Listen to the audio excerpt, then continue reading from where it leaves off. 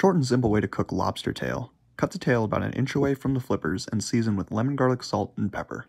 Then go ahead and toss your tails on the grill at 450 degrees for roughly 8 to 10 minutes, but no longer than that. Otherwise, the meat gets tough and the tails may curl. Now, eating them by itself is amazing. However, if you want to decide, I would recommend pairing them with some potato salad and green beans. Here's what they look like when they're done. I hope you found this helpful, and if you have a different style of making these, please comment your process and share this so others can get an idea on how to enjoy these succulent sea daddies.